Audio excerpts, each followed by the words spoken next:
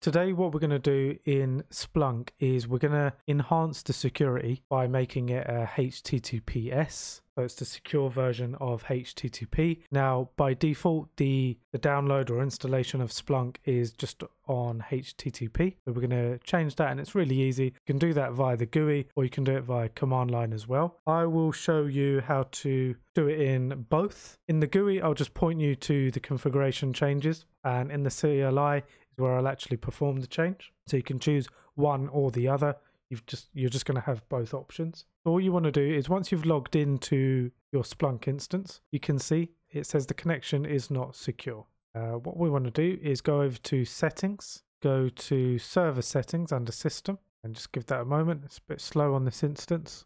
And we want to go to general settings. And all you would do here is go to this option here. So enable SSL, secure sockets layer, HTTPS in Splunk web. So you just click yes on that one. You can also change the web port. I'm not going to do that here. So I'm just going to leave this as it is. But all you'd need to do is click that option and then click save over here. And then you'd need to restart the machine. Now we're going to do this in the CLI version as well. Control-Alt-T for terminal. So we'll go into the path where Splunk lives, which is opt Splunk binary bin. We then want to enter Splunk enable web SSL. We want to do that with sudo, rerun that with sudo, enter your password. And then let's just restart Splunk, restart. We now get a port query. So the port is already bound. So let's change the port and we'll make it 8080, press enter. Need to do that with sudo.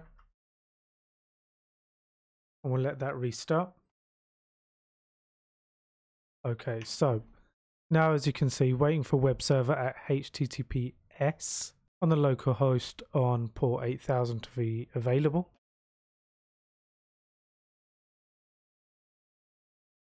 Right, so now the web interface is this. So we'll just copy that. And if we try to go on Splunk how we would normally under the 8000, come out of that. So as you can see, so this was us logged in under HTTP, so non-secure, and you can see it's been disconnected. So let's now go in Firefox again. And we'll enter our address, which is HTTPS Ubuntu server on port 8000. And because it's a self-signed certificate, you just get that warning. So go to advanced, accept and continue. Perfectly fine in this instance to do that. And there we go. So we've got HTTPS Ubuntu server, and that's now on the same port as it was before, but we've now made it a secure SSL version. So that means there's no plain text flying across the network that can be snooped on. Hope you found it useful. Thanks for watching.